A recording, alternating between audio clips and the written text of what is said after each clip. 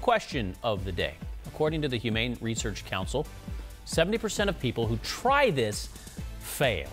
What is it? According to the source, I'm obviously wrong about calculus. The answer is going vegan. Ooh. Okay.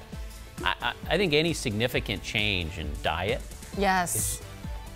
typically you fail over time. It's one of the most difficult things to do, right? So I tried to go vegetarian for I don't know, just to change it up. Okay. I went as long as just shy of a month. All right. So I was invited to a dinner party and they had Cuban sandwiches. And you couldn't.